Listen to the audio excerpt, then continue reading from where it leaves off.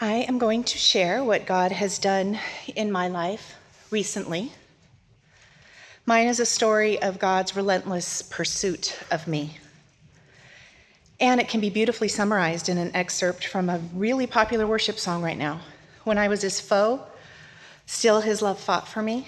When I felt no worth, he paid it all for me. His love chased me down, fought till I was found. He left the 99 for me. There's no shadow he didn't light up, mountain he didn't climb up, coming after me. There was no wall he didn't kick down, lie he didn't tear down, coming after me. I bought a lot of lies. And since he grabbed hold of my heart, I cry over everything, so I'm sorry. But he wants to kick down those same walls and tear down those same lies in your life, just like he did for me. So one of my biggest concerns about sharing my story is for someone to walk away with the impression that I ran from God, I had my fun, I partied, I indulged my flesh, and everything turned out fine for me. Yes, by the grace of God, I'm experiencing his blessings in my life today. But just like Sonia just shared, the damage that I caused in my recklessness is still felt to the very core of my being, especially when I look at my kids.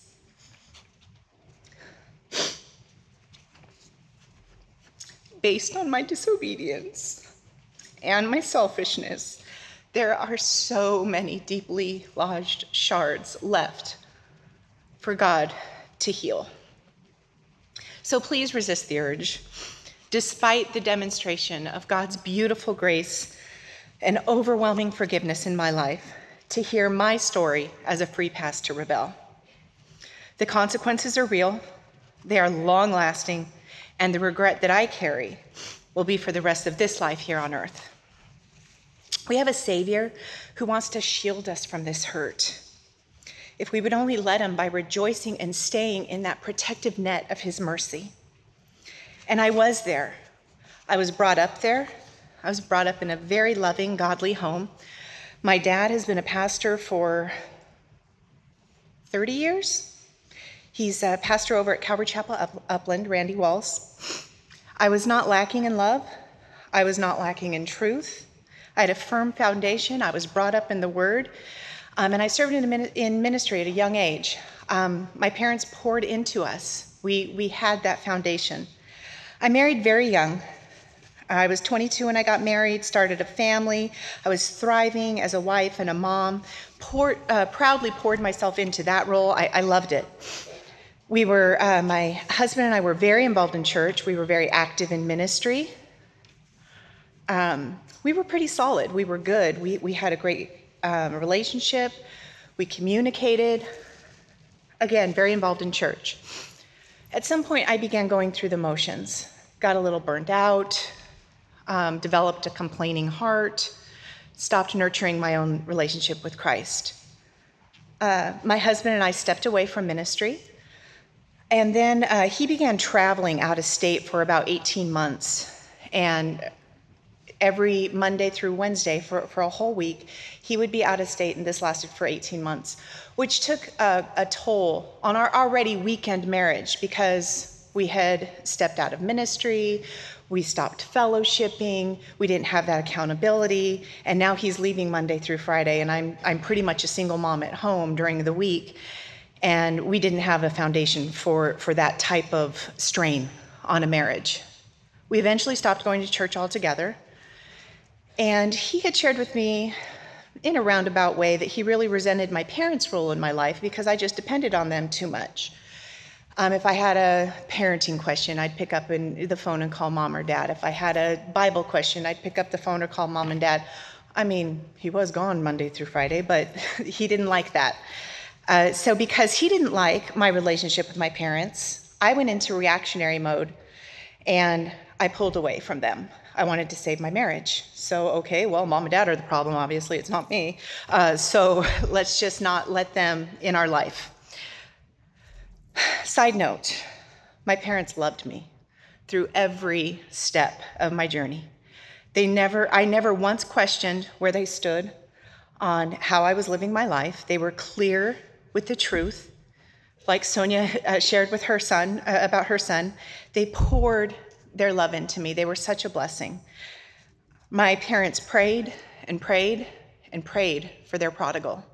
They had men and women that were prayer warriors with them, that stood beside them and never stopped praying. So if you have that prodigal out there today, don't give up. They are not out of God's reach. And I know that many men and women came aside, mom and dad, to help, to just lift me in prayer, to lift them in prayer. It's a heart-wrenching situation. I feel bad to be such a tool of the enemy in their life, but God is powerful. God is really powerful. So we pulled out of church. Now I'm pulled away from my parents, and now we moved to Arizona. We had been living here. We moved to Arizona in July of 2004 to begin a business, a real estate business. We began to compromise. We didn't really get roots down in church or anything. We did find a church to attend occasionally because we knew we should for the kids. And if Grammy or Granddad, happened to call, they would have to say, yeah, we're going to church, so, just damage control. We never got plugged in.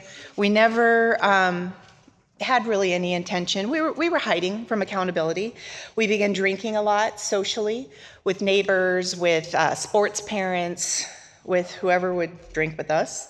The kids suffered a lot. They saw the hypocrisy because now we're going to church. They were, when they were smaller, it was all about the Lord, and we had a really good solid focus. And now we've grown up. They're grown up a little. We're still going to church, kind of trying to keep our foot in there so that, it's not all bad. But now we are introducing this very compromising lifestyle to them and causing complete confusion on their part. Not to mention a doubt of God's power in our lives, or period, in the world. So again, we began drinking, and I started to kind of, like we do in sin, I started justifying my behavior. And I kind of made up this history in my mind that wasn't real, just to justify my sin. Well, I was raised really legalistic, and when I was little, I thought if somebody had a beer, they would go to hell. So I'm protecting my children from that. So, and just these little silly lies that you tell yourself to justify where you're at. So that's where we were at.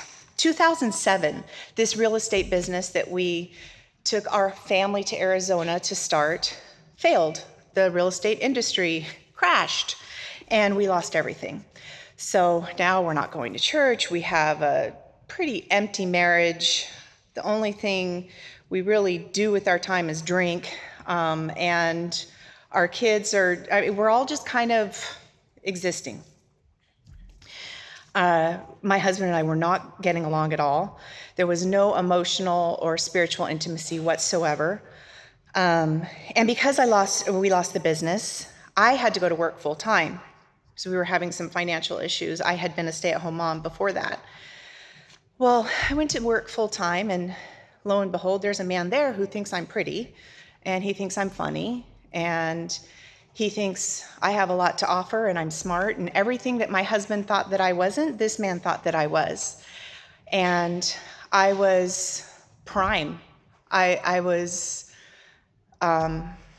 prey, because I was weakened, I was not in the Word, and I was neglected at home. That is not an excuse, it is not a justification, but it was the enemy's time to pounce, and he did. So I gave way too much of my heart to this man. He was in a struggling marriage too, and we thought we were doing okay because we would set boundaries, but my heart was just poured into this man.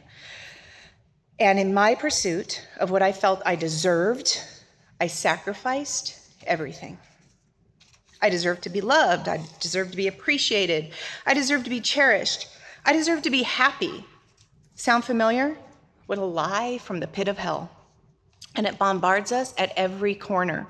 What I deserve, what you deserve, is the wrath of our holy God because we're sinners. Nothing more. So Greg found out about this man at work. I shattered his trust. I broke his heart, and I begged for forgiveness. So we went about 2 years trying to get back to normal, but we didn't really do anything to try to repair the damage. We just kind of swept everything under the rug, hoped things would get back to normal, and kind of kept plugging along. I did start praying. I was on my knees all the time. God, save this marriage. I don't know what to do. Please help us. I know you hate divorce. Everything I knew to do except seek the face of God. I was just seeking his hand. I wanted his hand to work in my life, but I was not seeking his face to know him and to know that transforming power that he could have in my heart. I just wanted him to fix things because things were really messed up. So that's where we were. Greg eventually said he wanted a divorce, and I became desperate. No, we cannot divorce. I convinced him, instead of divorce, let's just separate for 6 months. So we did that. We separated in July of 2011. We'd been married for 17 years at this point. The kids are about 15, 14, and 11. Did the 6 months. We moved back in together in January 2012.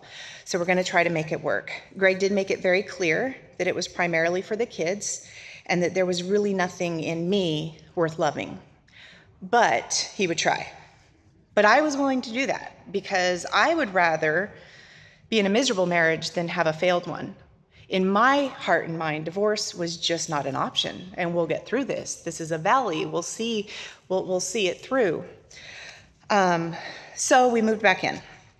Shortly after we moved back in together in January, I think it was March-ish, my grandma, who also lives in Arizona, her health began to fail. And so since our whole family was in California and I was in Arizona with her, a lot of my time went toward caring toward her. So I was going back and forth from my place to her place, which was about an hour's drive. And I had Greg's full support in doing that. But at the same time, I'm trying to get our marriage back on track, so I'm not putting any time into the marriage. I'm spending a lot of time with Nana, which was a precious, cherished time that I'm so happy that I had with her, but it left me no time to work on the marriage that we needed to clearly work on. We were in a nicey nice phase, being cordial and cautious and optimistic, but there was still just nothing there.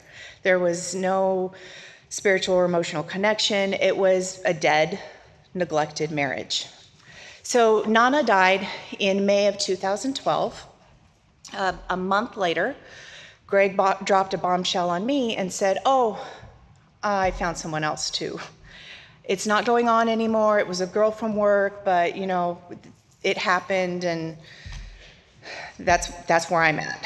So at first I was devastated, and then I was kind of relieved, like, okay, we're even. So can we, move on?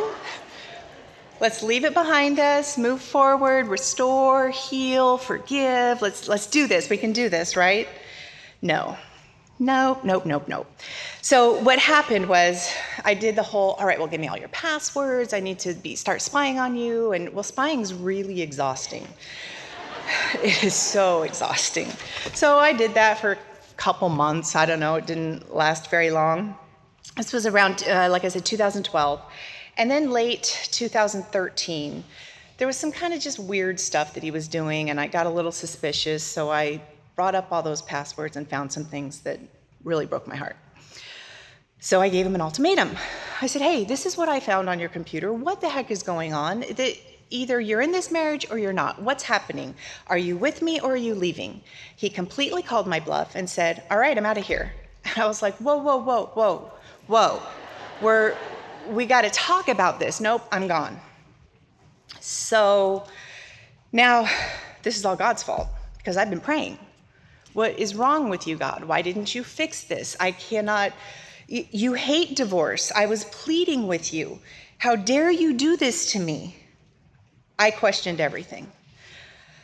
Like I said, this was December 2013. My husband decided my daughter's 15th birthday, 3 days before Christmas, was a good time to move out physically. It was a very devastating, dark time in our life. So I used this shattered faith and questioning God as an excuse to find answers. I need to seek my own truth. I need to search, is Jesus even real? I mean, that's what everybody's doing anyway, right? You need to search your own truth. So the drinking that I had started before I was when I was just a little miserable, when I was very miserable and hopeless, the drinking became completely out of control. Drinking, partying, very reckless behavior, completely absent from my kids. I was so focused on numbing my own pain and my own turmoil. I was totally unemotional or emotionally unavailable to my kids. I completely failed them. Not only did their dad bail on them, but their mom checked out emotionally, 100%. They were left to deal with this all on their own. It got so bad that I got a DUI. I was thrown in jail for a week. I had my kids lying to my parents when they called that everything's fine. It was a really dark, lonely time. Through this valley of despair, I did have a partner in crime, and he was fun. He was always having a good time at the bar, always laughing, and just a very fun personality, and I wanted to be a part of it. So I met this man, and we had fun together. In reality, looking back, he was just as miserable as I was. We were all just masking our pain with pretending to be happy and drinking and social and everything else. But you know, he made me feel special again. I was so desperate for love and affection, which I could have found in the arms of my Savior, but I chose to search elsewhere. But he freely and generously gave me the love and affection that I so desperately longed for. And, you know, like I said, drinking was a huge part of our life, and we would drink into wee hours of the night and have really long, meaningful, philosophical conversations on his back patio.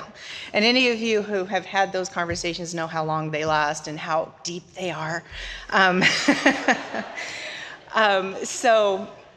And he was a very metaphysical-minded type of guy. The universe controlled a lot of things, and energy and all that stuff, which the way I was brought up, that is ridiculous. And I would just, but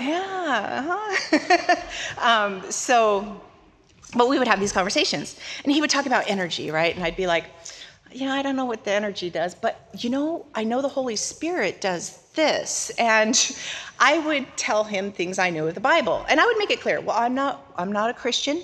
I'm not a Christian right now. I don't know what I believe, but this is what the Bible says about that, because I know that part. So I would share with him what I knew, this treasure that was hidden in my heart since I was teeny tiny started welling up, and I was recalling scripture, and I knew scripture, and since I was a child, this is all I knew. Ultimately, these discussions, they kept bringing me back to the foundations of my faith. What was I really questioning? I had the truth the whole time. Why am I fighting this? Why am I running from God? Well, because I still had some self to serve, right? That's why I was running from God at that point. Once that hit me and I know the truth, I knew that I was lying about seeking the truth, because I knew the truth the whole time. But nonetheless, God was using this treasure in my heart not only to draw me back to himself, but to also minister to this man, Ian, who I was growing deeper and deeper in love with. Yet, now I have this personal awareness of my need to get right with God. But I'm in love with this man who thinks the universe controls the earth. What am I gonna do? How do I do this? So, ultimate quandary, right? In April 2016, we went on this beautifully romantic trip to Napa. Of course, you know, the wine train trip, so wine. More philosophical discussions. And one of those discussions included marriage. And now I'm starting to panic. And I said, no, I can't marry you. Him and my kids had had a falling out a couple years before. They didn't like each other. So I kind of used that as an excuse to stall. Like, oh, I can't marry anyone that doesn't get along with my kids, so you fix your relationship with my kids and we'll be good. And I knew that he wasn't going to do that, so I was like, I don't know what to do. I have to eventually break up with this man, but I don't know how much longer I can put up this facade, right?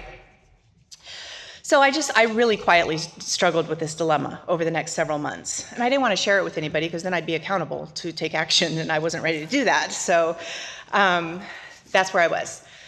During this time, we lost, our family lost our very precious Uncle Gary. And that hit me like a ton of bricks. It was very sudden. He was a very precious part of our life. Anyway, it was really hard to deal with. And I'm in Arizona, the whole family's in California, and I'm not even there with everyone. After he died in April, and in August, we had gone to Maui to spread his ashes. And it was the whole family, all 22 of us go to Maui to spread his ashes, and it was beautiful. And it placed such a deeper longing for Christ in my heart because of all this grief that my family was experiencing and the bond that they had in Christ and the pain that I saw that wasn't there because of Christ's power and peace. And I was an outsider. But I still didn't want to lose Ian.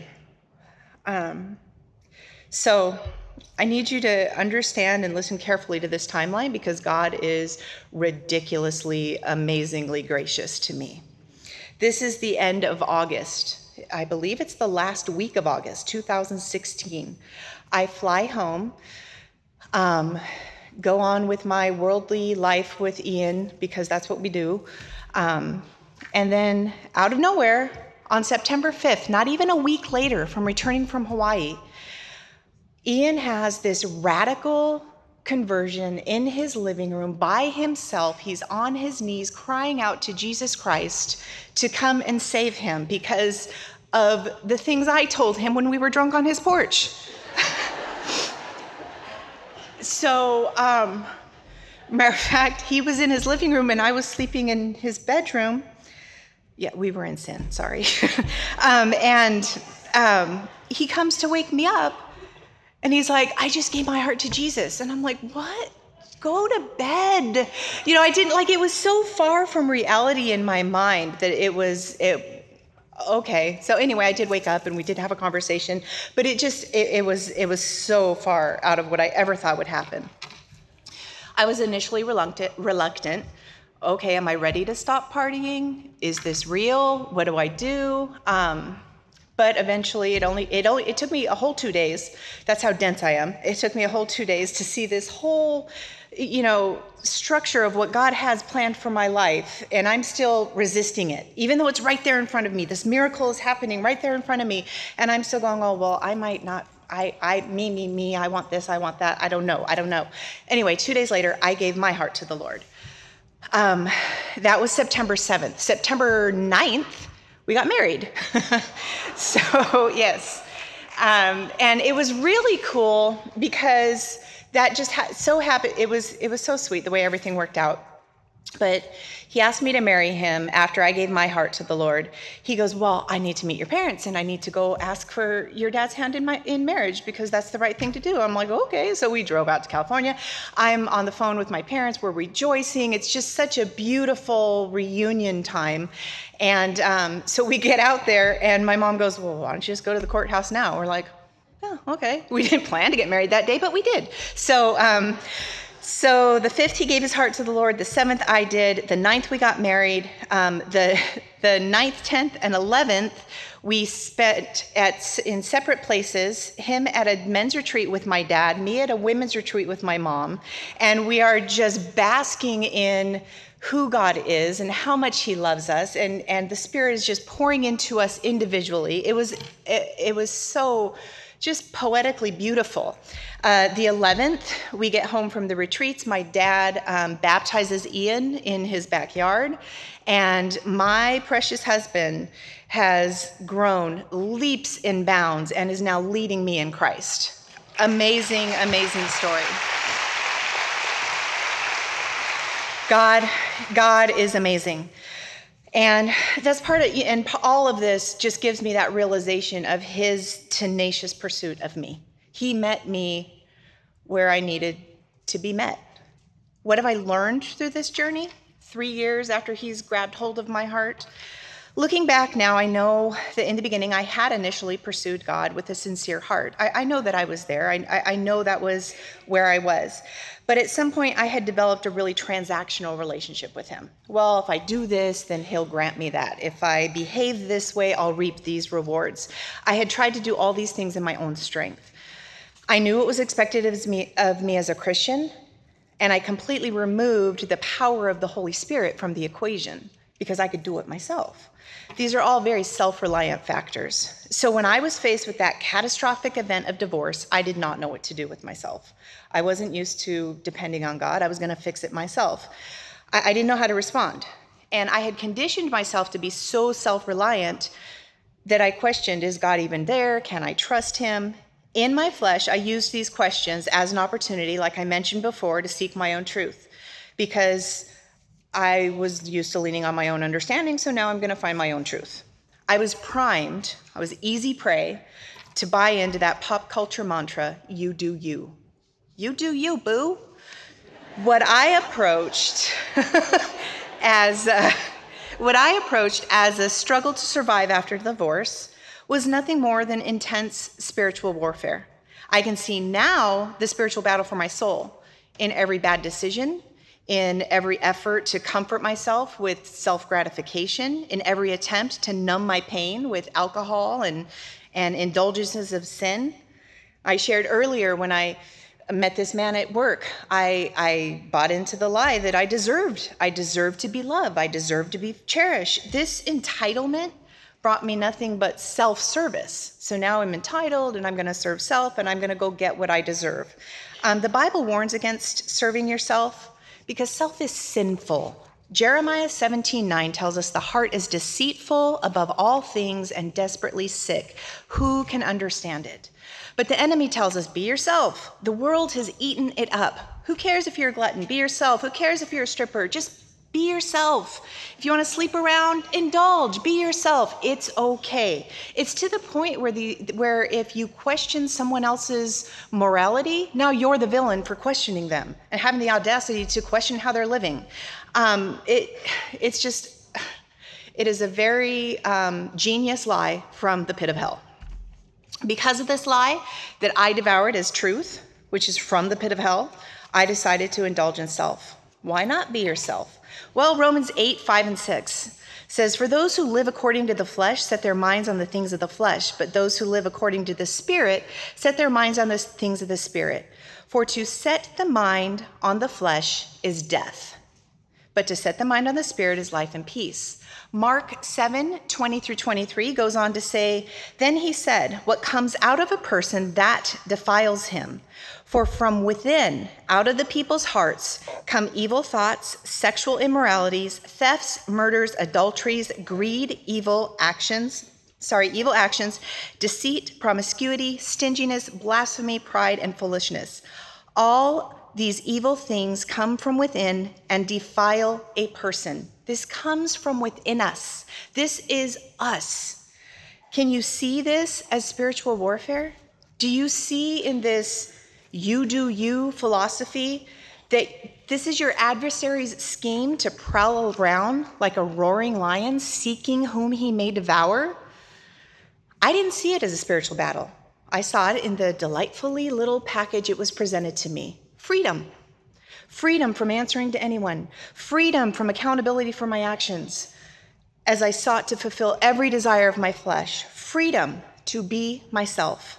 In reality, it was the greatest bondage I had ever succumbed to in my life. I didn't know what it meant to really draw all my strength from the Almighty.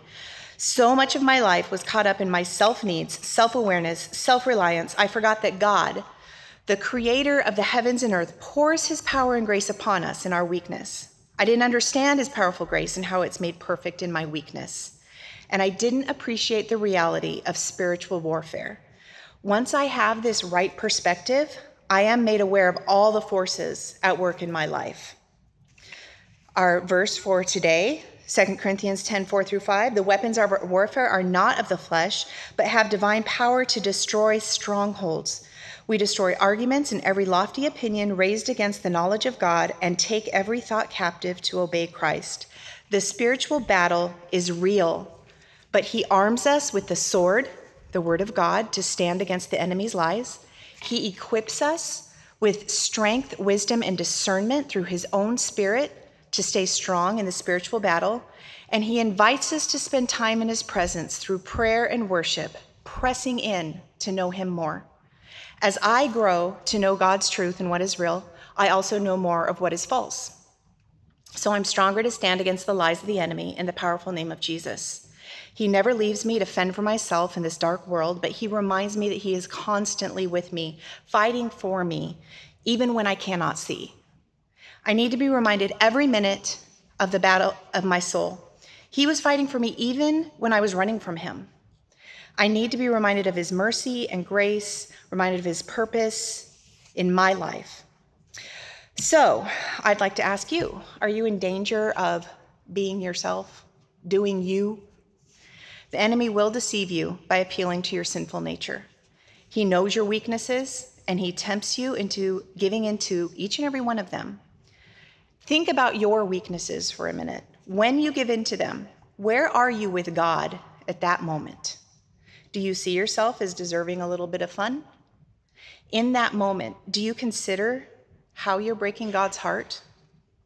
You have the free will to make your own decision, and eventually you will deal with the consequences or the blessings depending on the choices that you make. And there are consequences, ladies. With God's grace, he's working in me to slowly pick up these pieces with my kids. My behavior and bad decisions caused some pretty appalling hurt to their precious hearts. A lot of damage. The enemy reminds me every day of the damage that I caused and how my decisions have caused such lasting spiritual destruction to them and that they're lost forever all because of me. But God, I know there is nothing hopeless because of his grace and love. I know that the bad decisions that I made are not more powerful than God's grace. I refuse to let the enemy's lies keep me discouraged because I know the truth. I know him. I know his immeasurable forgiveness and restoration that has the power to transform lives. So for those of you who think that you're too far out of God's reach, you are not. For those of you on your knees praying for your prodigals, keep praying. I pray that you would know that you are not beyond his grasp. You're not beyond his abounding love. You're not beyond his unending mercy. You're not beyond his kind forgiveness or his beautiful grace. Ephesians 3:16-21 has been my steadfast prayer since coming back to the Lord, and it remains the desire of my heart as I grow deeper with him, that according to the riches of his glory, he may grant you to be strengthened with power through his Spirit in your inner being, so that Christ may dwell in your hearts through faith, that you, being rooted and grounded in love, may have strength to comprehend with all the saints what is the breadth and length and height and depth, and to know the love of Christ that surpasses knowledge, that you may be filled with all the fullness of God. Now to him who is able to do far more abundantly than all we ask or think, according to the power at work within us, to him be the glory in the church and in Christ Jesus throughout all generations, forever and ever. Amen. Thank you.